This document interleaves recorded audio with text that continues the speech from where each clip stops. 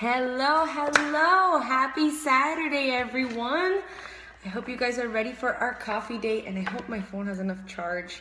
And I hope the connection stays good today because I'm so ready to talk to you guys this morning about a topic that has been on my mind and heart for a few weeks now. And when the push came about, and I thought to myself, okay, I have an opportunity to really talk about this and all the realizations I've come to. I was excited to bring it to you, but I'm not gonna lie, I'm a little bit nervous too. So while we wait for people to hop on, how about you give me a couple of hearts if you've got coffee in your hands right now, like I do. You got coffee? Ooh, mine says a bad word. I'm fucking fabulous. That's an incantation right there. Every day I say it to myself. So tell me, give me some hearts if you have coffee in your hands. Yeah? All right, now give me thumbs up if you're on the West Coast. It's 7 a.m. and you're still like literally waking up. Is that you? Tell me if that's you. And you know what? Meanwhile, let me plug because I'm a little afraid I may run out of battery. Hey, Anna. She's at basketball practice with the boys, but she's here anyway. I'm excited for that. Keep going, guys. Keep going, guys. Give me hearts if you got coffee. Give me thumbs up if you're in the West Coast. All right, sorry. Meanwhile, let me fix my my phone so I can have charge meanwhile. That way we don't deal with any disconnections. And guys, if for whatever reason I get disconnected, just jump on the next video. I'll pop right back in and start a new one. All right. Hey, guys. Hey, Christy from New York. Awesome. Amy, Sue.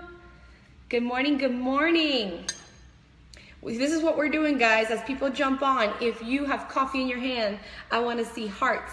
If you're on the West Coast and it's 7 a.m. for you, or later, whatever, you're just getting out of bed, I want to see thumbs up. Thumbs up telling me that you're here, you made it. Awesome, awesome, awesome. All right, let's rock and roll, guys. I'm ready for this.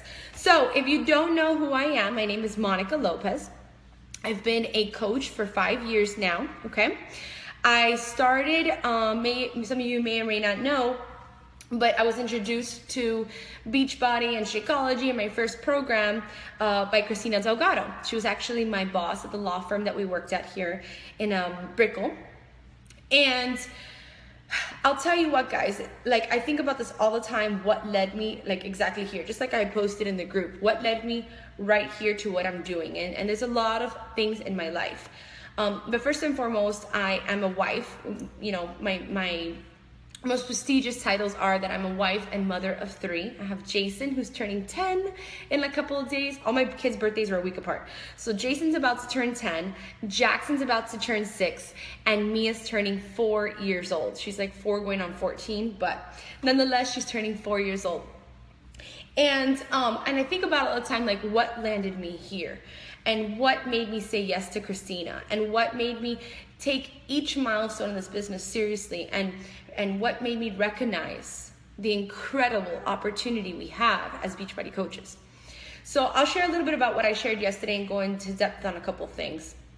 First and foremost, I grew up overweight a good chunk of my childhood. I think around the age of 6 or 7, I started to put on weight. And my sister was always the thinner one, and I wasn't very active. And I love food. I still love food. So it was catching up to me as a child. And I went through a lot of rough years in school getting bullied and teased for that. Not just that, but I also had really bad teeth. Thank God my mom got braces for us. But we had really horrible teeth, my sister and I. And, you know, kids are cruel. Kids are cruel. I got teased a lot. I got bullied a lot. And my self-esteem suffered a lot for it. It's crazy because as adults, we look back and we're like, well, obviously we know better. We know better. It was just a rough couple of years. No big deal. But there's still those things that were said and done to you that never leave you. They never leave you. And I've always been a person, I recognize that for a long time, I've been a person that when one person thinks bad about me or one person, like I know, even if they're not somebody very, you know, significant in my life, but because someone doesn't approve of me or thinks well of me, it bothers me. I'm being really real and raw with you guys. It affects me, okay? And I think it stems from my childhood on wanting to be accepted.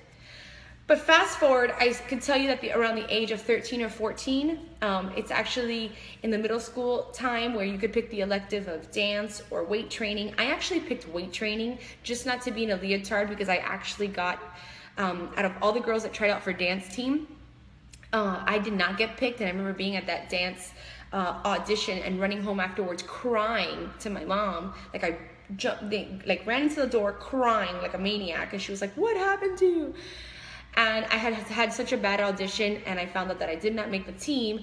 And a lot of it had to do with, again, being teased and stuff like that in the leotard, and being told I was fat and this all that. So I had chosen weight training, okay, with all the guys in a stinky gym, just to get away from that atmosphere of the girls and being self-conscious.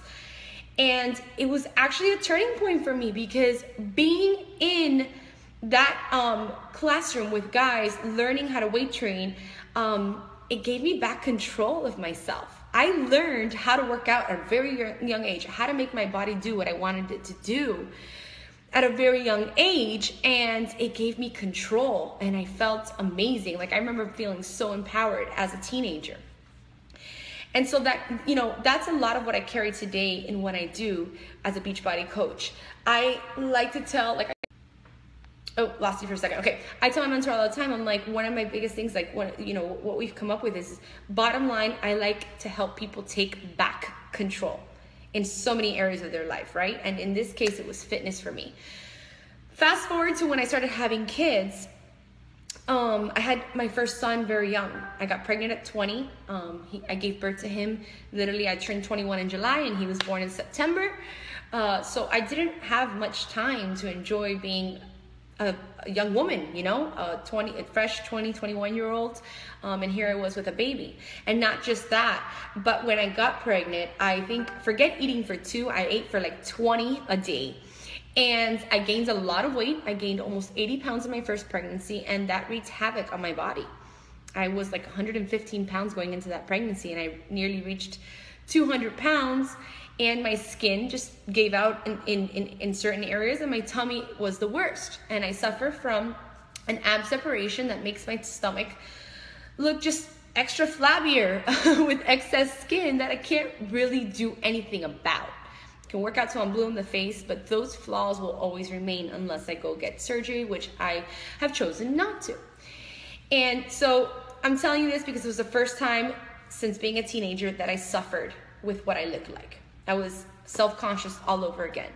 And I was angry. I was angry because I was like, this is not fair. I'm 21 years old. All my friends are out clubbing and having a good time and out on their bikinis and the beach. And here I am, I'm destroyed. That's what I felt like. I felt destroyed. And, it was something that, forget it. I mean, like I said, working with me, okay. I felt destroyed, and it was the first time again, those things as a child start to come back to you. It's an icky feeling. So insert meeting Christina Delgado. You guys know that Becky basically, made her buy Shakeology and become a coach so that Becky could advance to Emeralds. And then in turn, when Chrissy started getting amazing results and she had DJ and she bounced back and everything was going awesome, here I had her in front of me, and I remember her telling me, drink Shakeology, do the workouts, do it right. I was using burn DVDs, doing it half-assed. And, it was her after me. I mean, guys, she was behind me all the time. When are you gonna join my team? When are you gonna join my team? When are you gonna start? When are you gonna start? And I didn't even understand what she was trying to say to me. I'm like, what team are you talking about, lady? And she was my boss at the time. So I finally took her up on it. She finally convinced me enough to trust. And here I am 5 years later, drinking Shakeology, getting my workouts, feeling better than ever. And the tummy tuck that I once wanted so bad, and I actually started my Beachbody business to save up for a tummy tuck, I no longer need, I no longer care about. I know, I am so proud of what I look like, and it ain't perfect, but I'm proud of it. I don't suffer anymore.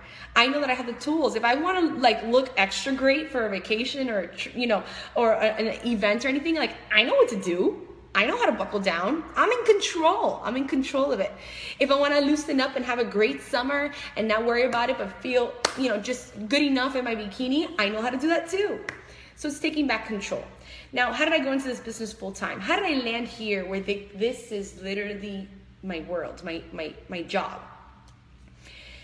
Again, there are turning points like I talked about. Let me give you a little bit of background. My mother is a multiple business owner. I've seen entrepreneurship from a very young age. My mom had me at 17, okay? And all my life I've seen and my sister's on here too. She could probably fend for this also. But we've seen my mom hustle all our lives. All our lives. And I remember her at a young age, I think it was about 25 years old. Now I think back and I realize, damn, that was amazing. Went into her first own business. She was working as a bartender, as a waitress, doing all these things, like 3 jobs at a time, I remember at one point. And we were being raised, you know, by a nanny because my mom was a hustler. And she would go out there and she finally decided, you know what, like I'm going to build this business. And she chose preschools because she wanted to do a business where it could incorporate her children. You know, and so we always thought about, like, I always remember that. And my mom did that at a very young age of 25. And so I come from that. That's what I've seen all my life. It's never been easy. My mom never bought us cars when she could afford to buy us cars. She made us save for it. My mom didn't buy us like the best of the best clothes or sneakers and all that. We had to earn it or wait for our birthday or wait for Christmas. There are a lot of things that my mom did that created my sister and I how we are today. And lo and behold, we're thriving in this business as entrepreneurs. So that's another aspect of my life. But here's the deal. I didn't know I wanted to be an entrepreneur. For a long time, I had this idea stuck in my head that I wanted to be a lawyer. So bad. So bad. And I think society does that a lot of times where doctors, lawyers, like, right, these big professions, like that's the top of the mountain. And you think that that's everything. And so in my head, being a lawyer was everything. And I graduated very young. I graduated at 17. I went to college, got my degree, my BS in journalism, and I was like laser focused on being an attorney. I took the LSATs and everything at 8 months pregnant with Jayson, and I went through all that. But by the time he was born, and by the time I had him in my arms, and I was actually like my mom. I was working as a bartender at night, as a receptionist and file clerk in the morning, and I was going to school 3-4 nights a week, an hour and a half away from our house. And I had this little infant that my mother-in-law and my husband pretty much for the first 6 months raised because I was out of the house hustling. And that was like a turning point for me. That was a big turning point for me because that's when I realized, you know what? I'm missing out. I came home one day and Jayson did not, see, I'm gonna get emotional. I remember coming home and him not wanting to come to my arms and only going to my mother-in-law and my husband's arms. He threw himself away from me, right? So that was a turning point for me where I was like, I don't want to be that mom. Like, I want to be here. I want him to know me. And all my dreams of being an attorney and everything, like, I just threw it out the window. I threw it out the window and I went back to my job at that time. Sorry, guys. Whew. God, this team makes you a crybaby. Okay, so I went back and I was like, you know what? Here's what I'm going to do. I'm going to keep working in the law firm that I was at. At the time, I was a part-time file clerk and receptionist. And I'm like, I'm going to work my ass off. I'm going to work my ass off and I'm going to be like those other chicks because I looked up to the paralegals and the secretaries in the office and I'm like, I'm going to be like them. Like, they make great money. You know, they have good hours, they're smart, and I can do that still. And so that's what I did, guys. That's what I did. I just buckled down. I worked really hard. I was the youngest legal secretary for a long time. And then I got the job over at the firm where Christina and I worked at, making probably money that most 25-year-olds at that time were not making in their lives. You know, I know a lot of friends that were still living at their mom's house. But it always hung over my head that I never became an attorney. Like, I never went all the way, you know? And so I think about, like, insert Beachbody and going full time into this business. And when Mia was born with her condition and it pushed me, I feel like God redirected me once again with another, you know, like where your mess turns into your message type deal. Like, he redirected me all over again to tell me, like, this is where you belong. This is where you belong. Like, this is your thing, right? This is your answer. This is your solution. Like, take it seriously. It could change everything for you. And so that's how I'm here today. That's how I'm here today. It's not all rainbows and butterflies. This business is tough, but I choose this hard over any other hard out there. I'm telling you, we have it all here. And, you know, so let me tell you guys what I want to talk to you about today. What I want to talk to you about today is the objections, the naysayers, the people that may ridicule us, the people that may block or delete us on social media, the people that may, you know, just look down on what you're doing or don't see what you see or don't understand. I want to talk to you about that today because I faced a lot of that. And I've realized in the last 5 years, although you may be hearing my story and all you hear is strength, the truth of the matter is that there's been a lot of weakness because I've listened to a lot of people around me. And unfortunately, a lot that were very close to me, which probably hurts more, right? That were not completely on board, okay? Or didn't support me fully, or made me feel bad for this decision that I took, you know, and the things that I'm doing. And so I want to talk about that because I'll tell you, there's a lot of reasons why this has been on my heart. When we were at Summit, I went to lunch with Arlene Pino and her team. She invited me. She's like, listen, my team really wants to get to know you. I'd love for you to, you know, I want to treat you to lunch so that you can talk to them. So I meet them up for lunch and I'm talking to these amazing ladies. And then Arlene starts to go into all the things that a lot of teachers were doing to her in her school. And I'm like, I just sat back and I was like, oh my gosh, I can't believe day to day she was living with people doing this to her. Like, it was so ugly, the things that were said to her. And I'm like, and I've had those same stories and I've been bottling up, and Arlene was bottling it up. And I was like, no, we need to talk about this. We need to talk about this. I want you to know right now, if you're on this call and you've dealt with someone like that in your life, give me hearts. Tell me that you feel me right now when I'm saying that you've had somebody in your life that made you feel bad about your decision to go into this business all the way. Oh, I love those hearts, you see? So I want you to know that you're not alone, because a lot of times I felt alone. I'm like, what am I doing wrong? Am I doing something wrong? Am I not coming off right? That people are not happy for me? That they're not happy, like they can't see how amazing this has been for me and my family. Why are they not? They must not love me if they're not happy for me, right? Well, screw them. And that's the attitude I took a lot of times. If you're on the webinar that we did, or if you're on my team Diesel Core, you know that I have GoPro. Like, I've been reading GoPro like for the 4th time, but I haven't read it in like 2 years, and it's giving me so many ahas. I've been reading GoPro, and I'm going to reference it again. I hope you guys pick it back up after this call. But GoPro talks about, Eric Worre talks about the stigma of network marketing. Like, pretty much he goes through every type of business out there: entrepreneurship, white collar, blue collar, building, entrepreneurship, building your own business. I can't think of the other one. Sales, okay? But then there's network marketing. He talks about all the flaws in all the ways of business that we know today, right? And then he talks about network marketing. And he talks about network marketing pretty much being almost flawless. But the biggest flaw that network marketing has is that we have posers come into this kind of business that just want a quick buck, that just don't want to put in work, that they look at it from the outside and they don't realize that it's disguised as work. It is work at the end of the day. People that take it seriously, it is your ability to be a business owner. It's a tremendous opportunity that anybody, you don't need a degree, you don't need any kind of knowledge, you don't need anything to go into network marketing. So what happens is that we have a bunch of posers that do come in and think that they can do this without doing anything.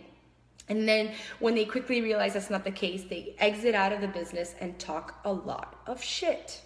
That's the bottom line, right? That's the flaw of network marketing, when you have posers come in and they get out there. And so that's what we face. The biggest thing we face is people not understanding what we do as network marketers. And so today, that's what I want to touch upon, because all those naysayers, all those people out there looking down at you, all those people are not understanding, all those people think that you're crazy or blocking you or deleting you or you're annoying or you're whatever. It comes from two things I've realized. 5 years of my time, 2 years, it comes down to fear or just simply ignorance, not knowing. And I'm not saying that to be in a mean way. They just don't know any better. They have probably been exposed to some kind of poser out there that didn't do it the right way and is giving us a name as if we are not something true, and we are. So I thought about, how am I going to deliver this message? How am I going to get you guys to see what I have realized? Because we can do something about this. And Eric Worre goes into this, and he talks about how you can be an amateur and then, go full-blown being a pro, a professional, right? Go pro. That's the whole point of the book. And I think as leaders of Diesel Nation, all of you guys that are on here, I think we're far past posers. Nobody here is a poser. I know that. But I think, Marley just said no bad words. Sorry, Marley. Okay. I think that probably the majority of us are still amateurs. I'm still an amateur, I realized, okay? After reading this book again. I have not gone completely pro yet. And I've been thinking about, how am I going to deliver this message to you guys? And I thought about that movie, He's Just Not That Into You. Have you guys seen that movie? Give me hearts if you've seen the movie, He's Just Not That Into You. It's about a girl that goes out on all these dates, right? And she does it like all wrong. She does it all wrong. She goes out on these dates. She's like pathetically desperate. She wants your phone number right away. She wants to make sure you're going to call her. She's like operating on this thing like, I just want someone to like want me, And it oozes out of her, and she scares off every guy. The funny thing is that when she turns around and goes to her friends and says, can you believe he hasn't called me? Can you believe he hasn't asked me on a date yet? Can you believe this and that? Her friends sit back and say, girl, that's his loss. He's just not into, I'm sorry, that's your loss. Oh, screw him. Oh, you're so beautiful. Any man would want you. You're everything. Him, and that's what we do to make ourselves feel better, when in reality, we all know that our friend's a little cuckoo and she needs to calm the F down and just be herself and let someone fall in love with her, right? Okay, I'm gonna put this into our business. Oftentimes, people block, delete, make fun of us, naysayers, objections, all these kinds of things that we hear. And sometimes I see that a lot of us present it to the team, right? Or to the leadership in Diesel Nation Diamond Group. And what comes out of everybody's mouth is, screw them, you'll show them, don't worry, you're in the right place. And we just bash. And I want to switch that mindset, because we're all operating as amateurs, and the right way to do it is to go pro and understand that we have a job. Actually, that's part of our job. I'm not saying this is going to go for everyone, because there's some a-holes out there that just deserve for you to just walk away, because they're just never going to get it, and actually they probably find happiness in putting you down. But there are some people, and I know there are some people in my life that I could have done it differently, that would have created a more positive outcome, okay? And it's gonna happen with, coworkers that you have around you, family, friends, and stuff like that, where instead of telling our friends, you're beautiful, this is it, be like, hey, look, he's just not into you. Move on, find the guy that is into you, just be you. Well, I'm gonna tell you guys, as coaches and as friends, it's not that they suck, it's that they're just scared or they don't know enough. So let's make it our job to ease that fear and educate them, just like Eric Worre says, and go pro. That's part of going pro. Amateurs just get a no and they walk away and they say, well, forget it, that person doesn't see it, they don't get it, and you move on. Instead of stopping with absolutely no expectation from this person and say to them, well, tell me why you feel that way. Like, what's happened? And probably they've been burned some way. Some poser has been around in their life. Or they may tell you like, oh, I don't know, like, it seems like, I don't know, whatever their objection is, like, oh, I think that's not real, like, those results are not real. And you say, but, And you start telling a story about like, I see, it's real because XYZ, I've been around, I've seen this, I've experienced this, like I can show you a different way. I understand what you're feeling. Like I once was a skeptic. Like I really was a skeptic about MLMs. Myself, I was a skeptic. So I'm like, Monica, revert back to who you were at one point and like attack it that way, you know? But take the time to do that and do it with absolutely no expectation. Not that you're going to walk away from that conversation and you sold a challenge pack. No. Or you signed your next coach. No. But you're changing one person more's mindset and belief in what you do. And even if they don't join you, guess what? You're going to have one more person in your corner that's going to be happy for you, that's going to see your passion, that's going to see that you really, truly care. It's not just a sale. You really care enough to stop and say, well, why do you feel that way? Like, I want to know, because you know what? I really think I can help you. I really have something great here. And take that opportunity to leverage what you've done. So, couple things. I already touched on GoPro, how he talks about facing the stigma of network marketing and going out and educating. That is part of our job. But second, it's so funny that Kara is there saying, yes, erase their fears, educate them. Because Kara doesn't know this. Kara Canizaro does not know this. But she's been a person that I've sat back and watched and realized Karen goes pro when it comes to this. Here's how I know this. One time in Diesel Nation Wall, which is the 5 stars and above, you know, it's kind of like my little home, like my safe zone, where sometimes I share things that I'm ashamed about or whatever, or I'm just sharing struggles. And one time I shared about a person that I've been talking to that's been taking up a lot of my time, asking a lot of questions. And when it boils down to, they were like, I can't afford this. I'm sorry. My husband says that we can't afford it. But we'd like to know if you want to go out for some drinks. We think that you and your husband are really fun people. That's what I was told. So I was like, this is ridiculous. The girl at one point is saying that she can't afford a challenge pack. And on the other end, she's telling me, let's go out for drinks. I was like, so I posted it in the Diesel Nation Wall. But Kara came. Kara's like, well, think about it this way. Maybe if her personality is a type yellow, just make it fun for her. Maybe you could go and tell her that once she finishes a 3-week challenge and feels amazing, you will buy her drinks. So that way the money she was going to spend on drinks, she can spend on her challenge back, and then you will reward her with a night out, a double date. That stuck with me. And I was like, I got to start seeing things differently. And I've watched Kara do this in other instances. I've seen her do it more than once. But here's a real turning point where I realized what Kara is about. I don't know if you guys read, but her husband, Frank, when she got her portrait, which, guys, these things are like amazing. Like, that was worth everything I've ever done in 5 years. Like, it's all right here. It's so awesome. But when Frank went public with how he perceived this business in the beginning and all the hardship he put Kara through and all the ways that he would, I'm stating facts because he wrote this. He would ridicule her. He was a naysayer. He would give her objections. He would do these things as she was walking out of team calls. Happy, he would knock her down and say, like, what are you doing? He didn't get it. What did it come from? It was fear. He wasn't sure if she was making the right decision for their family. Like, to him, she's a lawyer. Like, she's throwing away everything she's worked so hard for. He was afraid.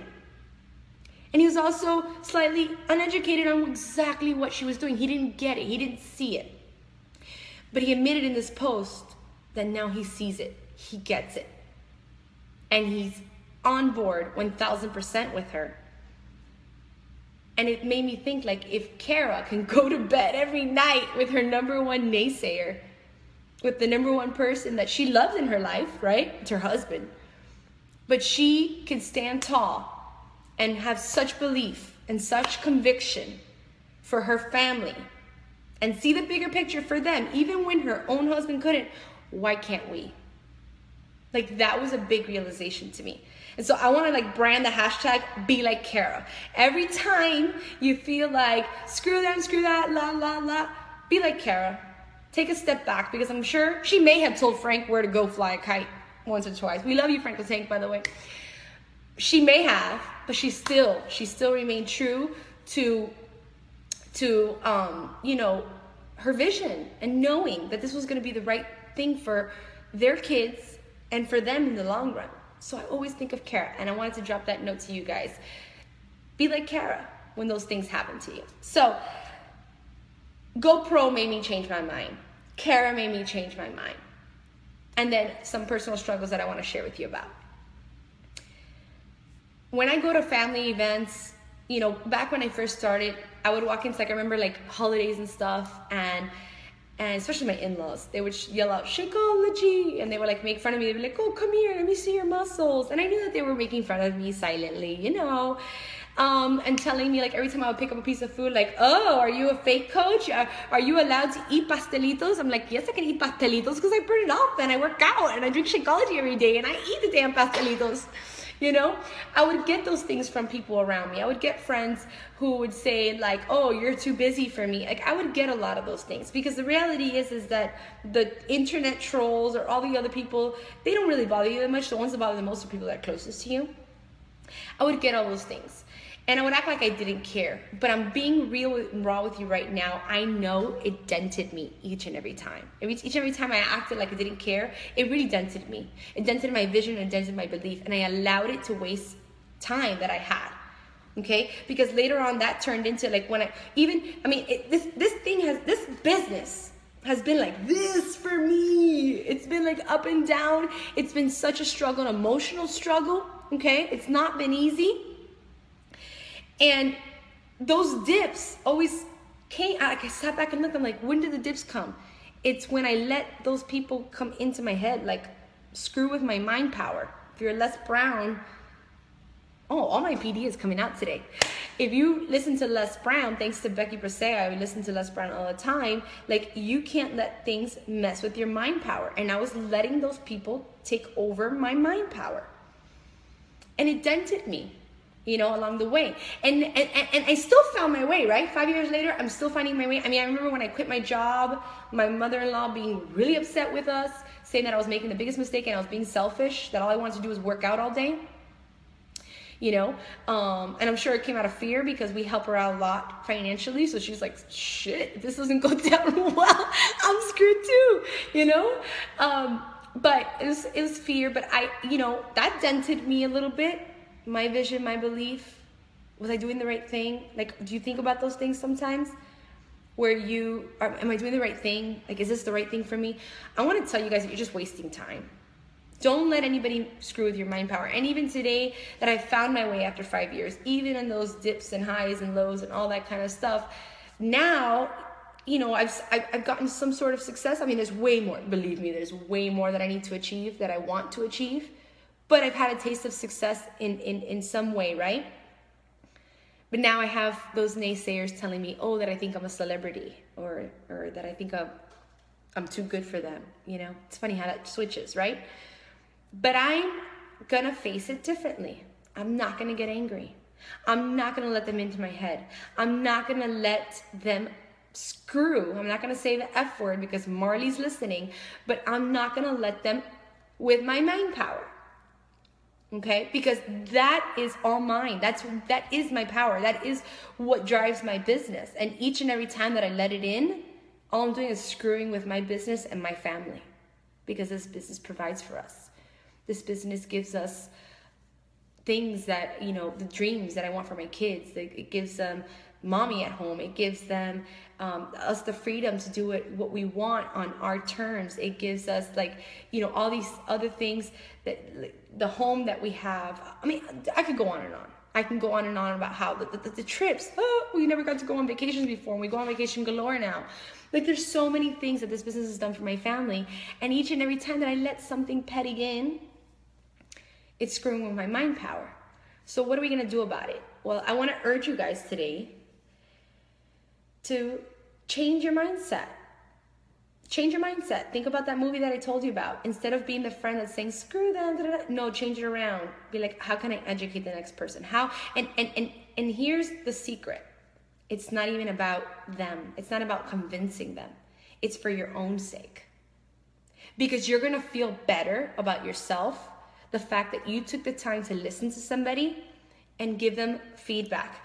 That you you didn't just walk away with all this crap in your head, right? All this fog in your head off of another objection or another naysayer.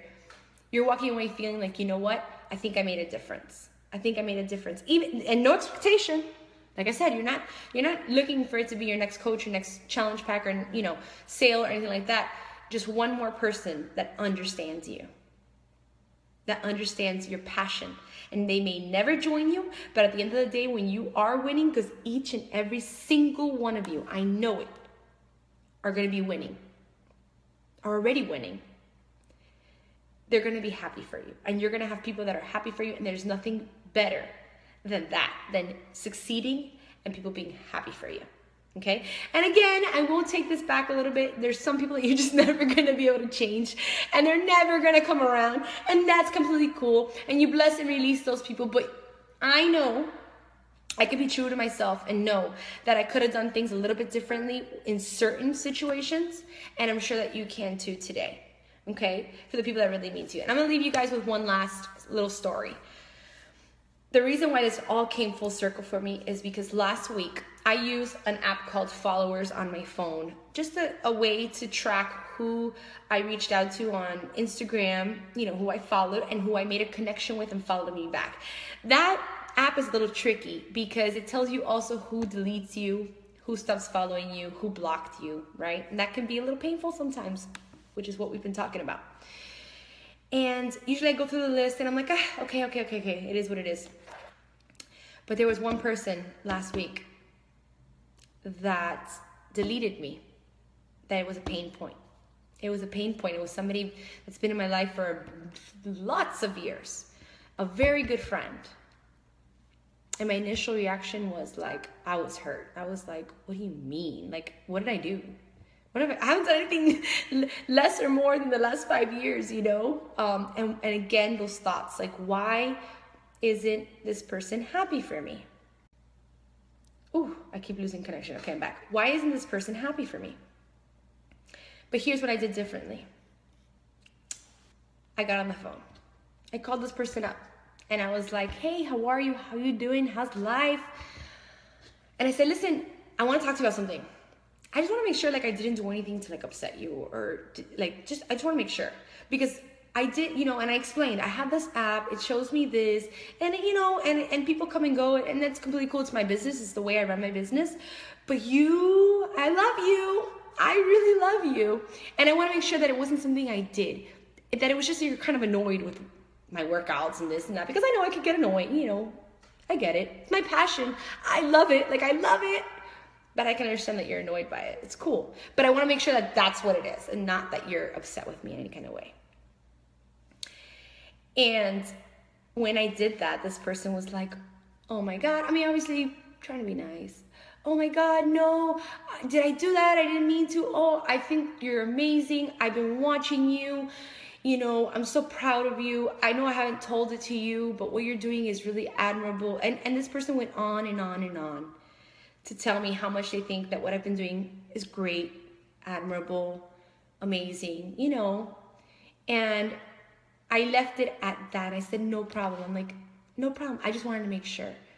And then I took that opportunity to educate this person a little bit and say, listen, I know it's annoying sometimes, but you don't understand what it's done for me. You don't understand what it's done for my family. You don't understand what I've seen it do for other people. I've watched wives that have lost their husbands, like, you know, like the story we saw at Summit, lose their husbands, lose everything. And because of this business, they were able to change their life. I've seen people turn around their health in such, like, you know, I think of my coach Benjo. You don't understand. This guy was like 20 something on blood pressure medication, like, and I've seen that. And I've seen people, like, you know, be on welfare, food stamps, and find a way, like, and I just let it all out on this person. I'm like, I know if you understood, like, that it's way more than just my sweaty selfies and all that, like, this is just so amazing, and I'm so glad I found it, you would see that why I love this so much. And you know what? I don't even know if this person added me back or followed you back. I don't even know, but I know that I left that phone call with one more person just understanding me a little bit better, understanding what I do, And it wasn't even for that person I did it for. It was for myself. It was for myself. Because I don't want my mind power. I don't want that fog. I could have walked away and said, screw this person.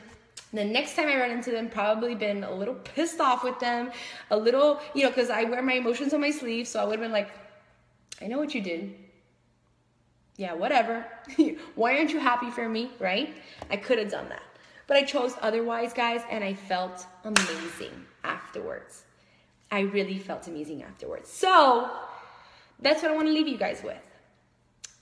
And I'm going to use the words of Gary Vaynerchuk when he says, if you have the audacity to want this business to be everything for you, if you have the audacity to want it to provide for your family, if you have the audacity to want to live this life of freedom, of you calling the shots, of you being your own boss, of you being the mom you want to be, the dad you want to be, the sister, the daughter, all the things that you want, then you have to make some sacrifices, right? You gotta tweak it up a little bit.